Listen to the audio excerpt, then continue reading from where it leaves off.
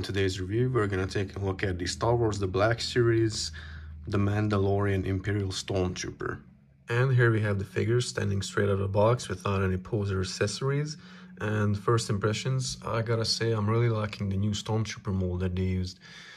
It was really time for the old one to go because the proportions were just not right. It was way too skinny, and this new one actually looks like there's a person inside the armor. It really captures the way that they looked in the new Mandalorian show.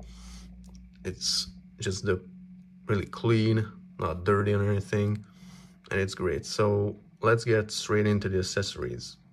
And here we have the accessories, or more like the accessory that he comes with. He only comes with the Stormtrooper standard E11 blaster rifle. It's basically the weapon that every Stormtrooper comes with, but they just kind of improved on the old mold. I'll show you that in a second, but I just wanted to take a look at the new one. The only difference is really that they put a little flashlight here on the right, but I like the black paint application that this comes with. Also, if I just pull out the old one right here, as you can see, the new one is just slightly shorter, which is more screen accurate, and it has the little flashlight on the right here. See? That's the only difference, really. And now let's get into the details of the figure, starting from top to bottom. Let's take a look at the helmet first.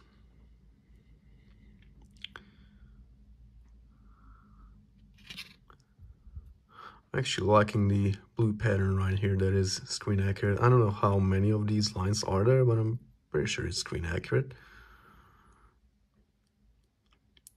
I'm surprised that they went with black lenses actually, because it would be more screen accurate to have them kind of dark greenish. But it's okay. I'm perfectly fine with it being black.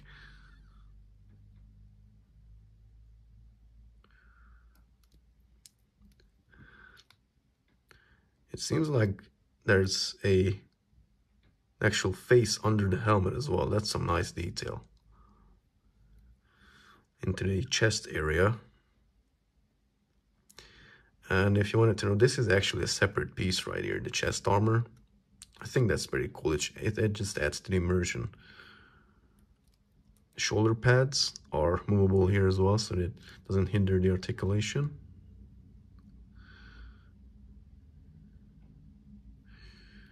Here you have the standard Stormtrooper pattern as well.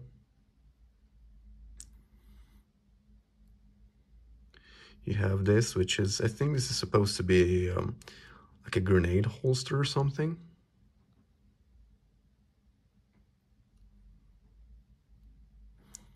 Look at the ammunition belt or whatever they have in there. I never actually knew what they hold there, but whatever, I'm pretty sure it's just ammunition.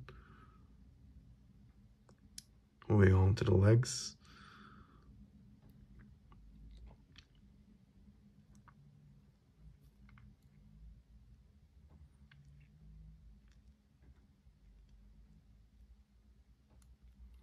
It's nice that they went with a pinless articulation here. It just hides everything, as well as here actually. I just noticed that it's pinless, so it doesn't look ugly. Right on the bottom you just have the labels and everything. So now let's get into the articulation part. Mind that this is my personal copy of the figure, so that I might be a bit safer with it. So starting off from top to bottom, of course, the head is on a ball joint, so it can rotate around. It's also on a hinge, so it can look about this down. That's pretty good actually, and it can look up a bit. Not too much, but it's not too bad. The arm is on a hinge. It can move out about this much. The shoulder pad does hinder it a bit, but it's nothing too bad. This can move a bit as well if you want, but again, not too much. There's a slight butterfly joint, which allows it to do some extra movements. There is no bicep cut swivel, sadly, but I don't think it really needs it. There is a swivel on the elbow. It's a single joint on the arms, and that's actually put for a single joint on the arms. Yeah, that's very good, not too bad. The left hand is on a horizontal hinge, so you can move side to side about this much and about this much the other way. The other hand is, of course, on a vertical hinge because it's a gun holding hand. It can move about this up, this much down. It's nothing too much, sadly. I wouldn't have minded if it was a bit better, but whatever. Torso isn't a ball joint, so it can hula hop quite nicely. Well, that's very good as well.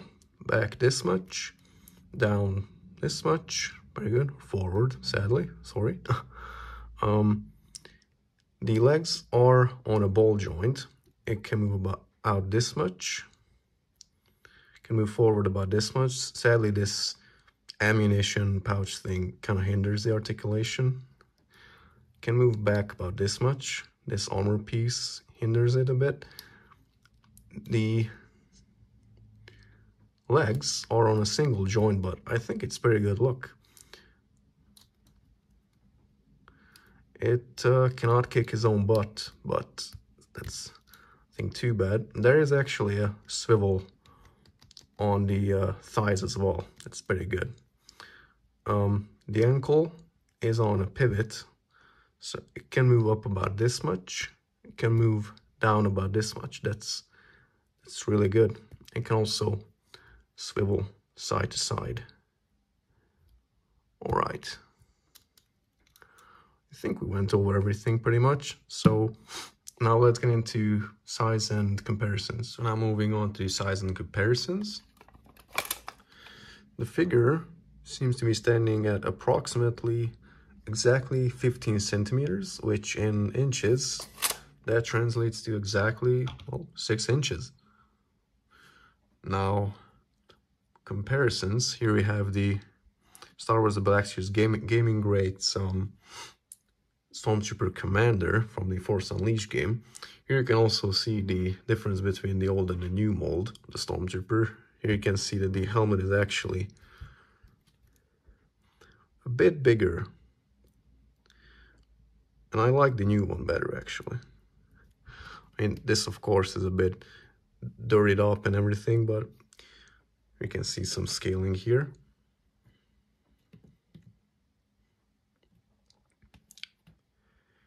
Here we have him standing next to the Disney Store exclusive Diamond Select Star Wars Boba Fett from Return of the Jedi.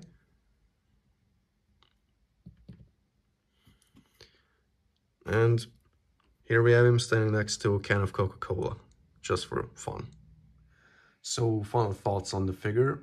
I really like it. It's the standard classic Star Wars Stormtrooper. How can you not love it? If you're a Star Wars fan, I would say it's a must-have for your collection. Or if you just want some Stormtrooper action on your shelf. I think Hasbro did a great job at turning this iconic character into figure format. The sculpt is perfect, the paint application is nice, the articulation is really good for a character like this, even though he doesn't need too much articulation to begin with. I would say this is one of the best Stormtrooper figures out there. Thank you so much for your attention. It was me, the collector. If you liked the video, consider leaving a like, or if you didn't like the video, consider leaving a dislike. That's an option for you as well. And if you want to see more figure reviews, consider subscribing to my channel. Much appreciated, and goodbye.